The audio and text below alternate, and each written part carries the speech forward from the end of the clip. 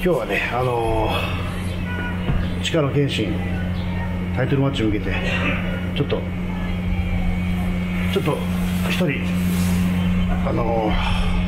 協力してほしいね人がいまして、ちょっと今日ちょっと挨拶に。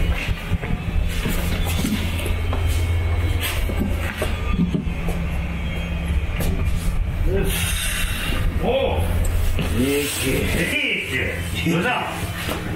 今度ね、タイトルマッチが。タイトルマッチ？これちょっと剣士大丈夫？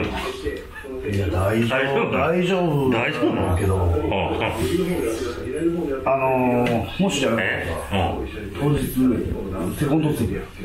はぁ？セコンド。いや今コロナでこんな大変な時になんでそんな今さら俺がなんでセコンドなの？いやもう俺もいやあんたが引退したぐらいのもう年になってるから俺。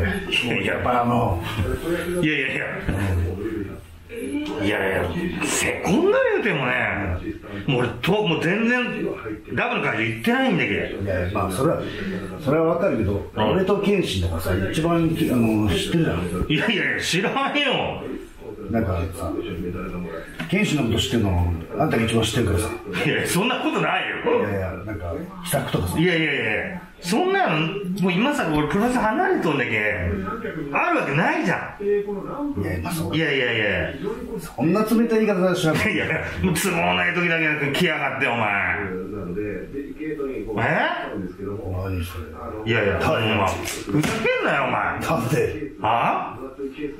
本当に今コロナで大変なんじゃよ。プロレスの会場なんか行っとる場合じゃないよ俺。いやお前も練習しとんかいこれで。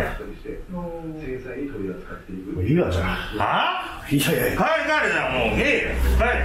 お前に頼んだのが間違いだった。はぁ？お前に頼んだのが間違いだった。ふざけんなお前。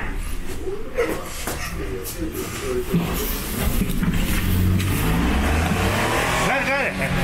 こんなポスター見れんときよ。いつまでもやっていましたよ。